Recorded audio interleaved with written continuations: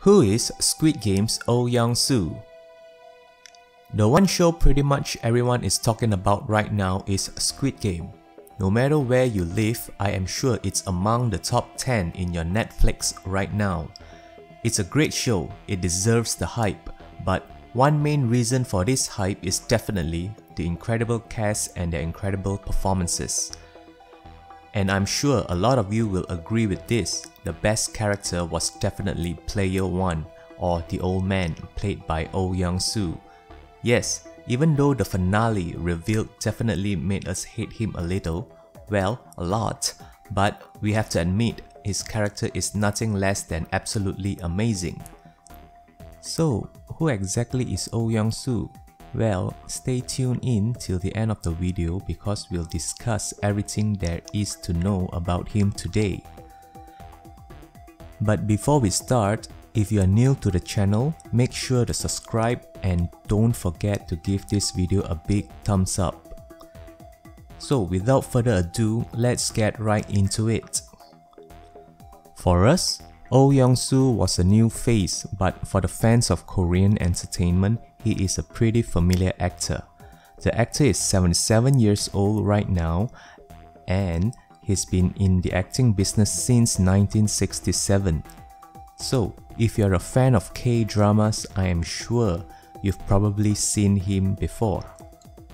Anyway, he joined the National Theatre Company of Korea in 1987 and stayed there up until 2010.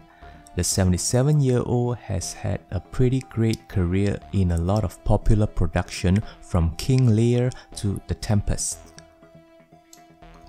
Before Squid Game, his most recent work was on stage in 2017, when he starred as King Lear as the main character.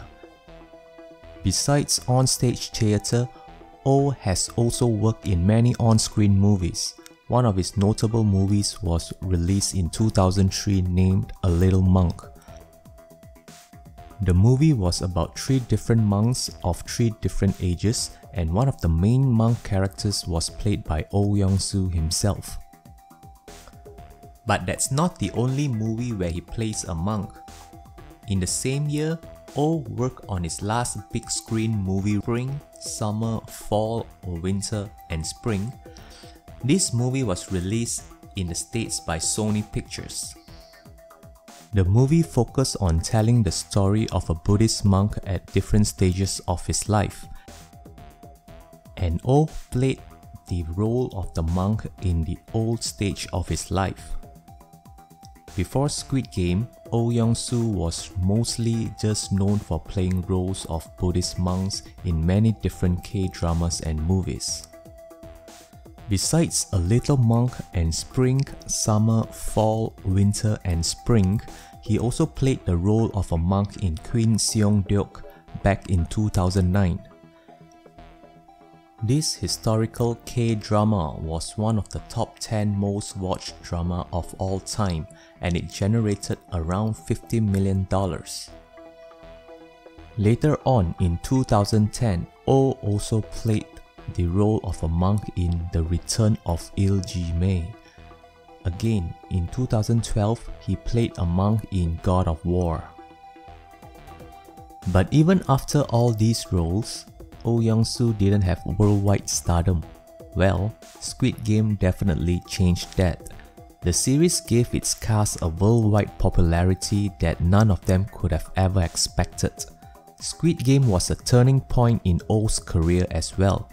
It's his most critically acclaimed drama, and if you watch till the end, you'll realize he's pretty much the main character of the series.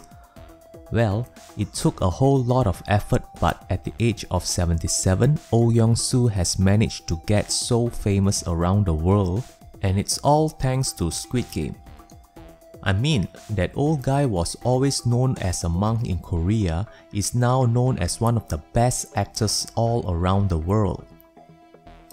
So, that's all there is to know about Yeong-Su and his career. With that, we'll end today's video. I hope you enjoyed the video, and if you did, make sure to give it a thumbs up and don't forget to subscribe to the channel. Also, press the bell icon so you never miss out on future uploads. And I'll see you guys next time. Till then, peace out and have a great day.